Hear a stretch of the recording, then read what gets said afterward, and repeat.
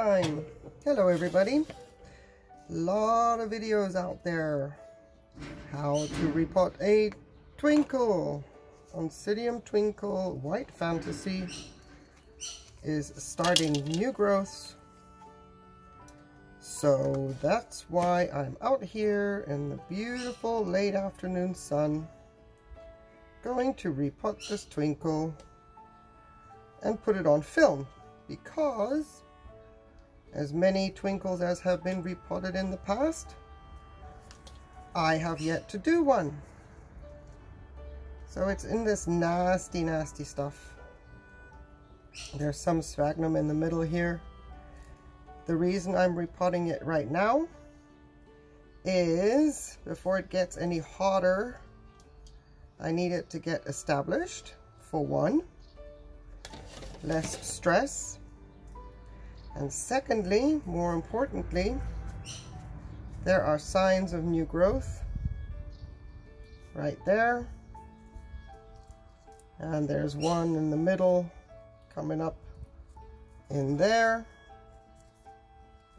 and it's actually two plants, which it's not going to, I'm not going to let it be two plants. I don't want this to split and separate, so I'm going to be, well, if it separates, you know what, big deal, it's going in the same pot. So I'm not expecting any new roots at this point in time. The new growths are way too small. There's no reason to be so expectant of new roots. But I do not want to wait until it gets much hotter. This little pseudobulb here is shriveling of its own. There's a new growth coming in there, but it looks like it's going to fail. See, it's a little bit nasty there on the top, so maybe it'll shoot out another one on the side here. I don't know. Let me get this fresh water out of the way. But yeah, it's going to get too hot. So if I'm going to lose it, I'm going to lose it because I'm taking it apart now. But I would lose it anyway, even if I don't do anything. Funny how the White Fantasy is very reluctant to actually develop anything. My Red Fantasy and my Cinnamon are no problem whatsoever. And these little guys, snails, and now there's two, and there's another snail in there. Oh boy, maybe I left it too late because I didn't see any snails before. I've been watching this closely, but maybe I left it too late. Oh dear. The other ones that I've already repotted, the Red Fantasy and the Cinnamon, they're doing fantastic. So this one's gonna get one heck of a dose of hydrogen peroxide.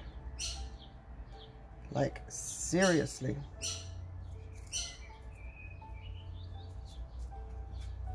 Yeah, this little guy, if he makes it, deserves a place in my collection. When I repotted Red Fantasy and Cinnamon, I did not actually have any snails in their pots. So I just assumed, and also because I didn't see any signs of snails, I just assumed the same would apply to this one because they were bought at the same time, same batch. But you see, there are no guarantees.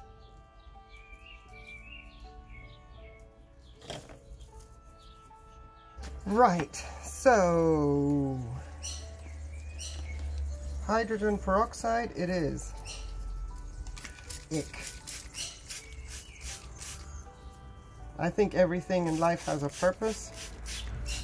Snails, there's a reason for their existence. but please not in my orchids. Not here, not now. That's fizzing nicely, despite the fact that the roots were a bit damp. Okay, there's a few more little growth coming there. That's great. I'm going to have to move this from its location because it looks like there's water dripping on them, and that is making it abort its new growth. They are not coming through strong enough.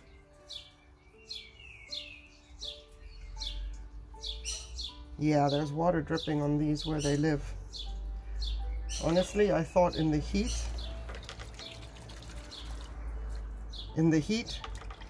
I would have absolutely no problem because everything dries out so fast. But nope, that is not the case.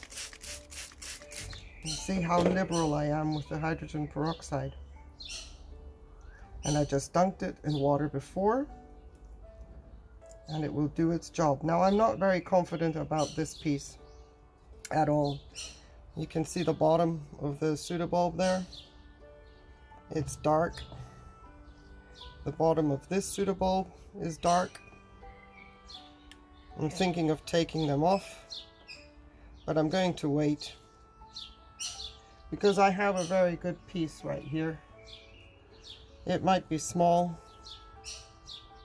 but it's okay. This one's okay. These might not, this piece might not make it. Simply because there's two bulbs. If I take them off, the whole thing falls apart. Then I have skinny little things. I don't know. I'm going to leave them on, and then we'll see how this little piece progresses. It looks a bit weak to me, to be honest. I don't feel too confident about it. And there go the animals, because Ciliano wants out of his cage. So microfiber into the pot. I'm using 2 because these little guys like their moisture. They like to drink a lot. They're fast growers. And for that reason, I'm going to put 2 microfibers in this setup. If it's something like a Cattleya, I don't use 2 microfibers. I use 1 because they are not, yes, they like their water, but they also like a little bit of a drier environment. So let's see if you can hear my dog barking. He's fine. He knows where I am,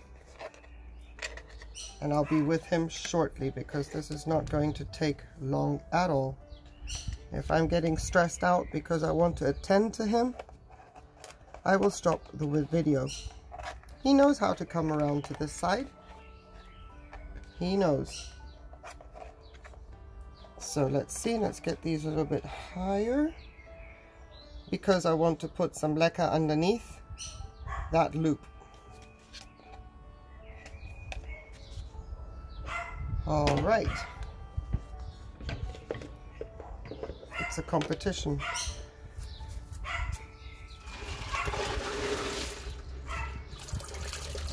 Just getting some Leca off camera here.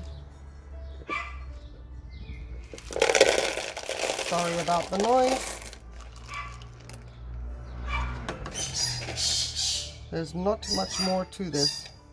Now, normally you would place your orchid in the back based on where the growths are growing, so that you can give the new growths room to progress into the pot. But in this case, with regards to the twinkles, they are prone to growing all around. So I'm just going to place them in the middle.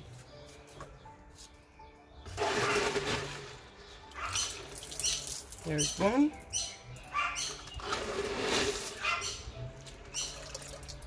And there's 2. Let's see. I'm just going to place them in the middle, and then we'll figure out which piece lives and put our judgment. If we need to correct anything, we can always correct at a later stage. That's another beauty of the Leca setup. Once roots are established, when you then want to change something, it is no biggie to go in there and do it again and improve on the setup, because being inorganic, it doesn't bother anything. The roots won't be affected. The ones that are growing, they won't be affected. And you can easily just switch it up a little bit and make it more efficient. Give it a little bit of a tap. Let everything settle down. You can see I planted it a bit lower than normal, because what I'm going to do is pull up the orchid to its proper height and level that I would like, and based on that, it should sit proud of the Leca. Now in my environment, I do have a top layer that is dry, so I'm not too concerned about burying pseudobulbs. If you are in a very humid environment and you're doing this with Leca, then I would advise to be a little bit more cautious where you place the orchid in the medium. It should sit prouder so that the bases don't get inundated.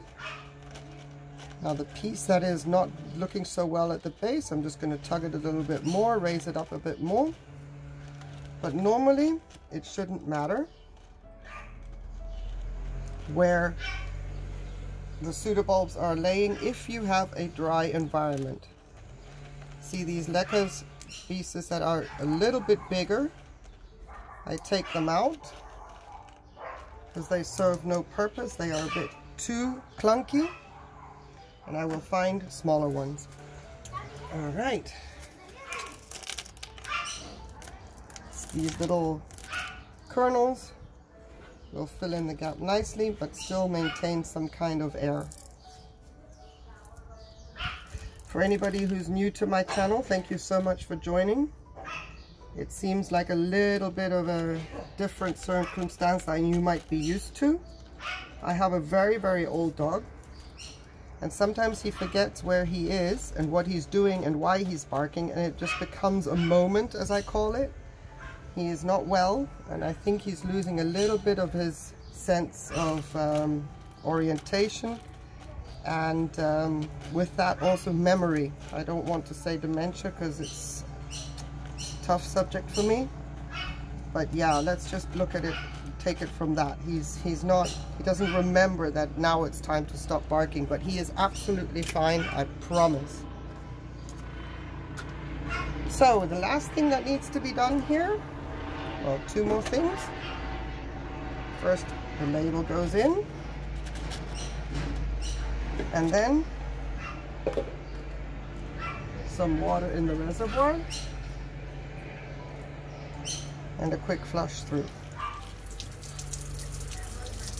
This is not fertilized water, not for now, because I used hydrogen peroxide. I don't want to use fertilizer when I have orchids that had been in contact with hydrogen peroxide while the roots are healing, so to speak. If there were any roots in there that were viable enough, we'll have to wait and see. There's no reason chopping off any kind of roots. In my opinion, they actually serve a purpose for anchoring. They shouldn't be wobbly in the pot. And these old roots, if they decompose with all the flushing, the debris will fall through eventually. I'm not too concerned. But in this case, these old roots, they might still function, but they will help me with the anchoring. And now we just wait and hope for the best. And let's see if this one grows or goes on to other realms of orchids. Thank you very much for watching. I know there's a lot of Twinkle videos out there. I appreciate that you also watched mine. So I'll see you next time. Take care. Bye.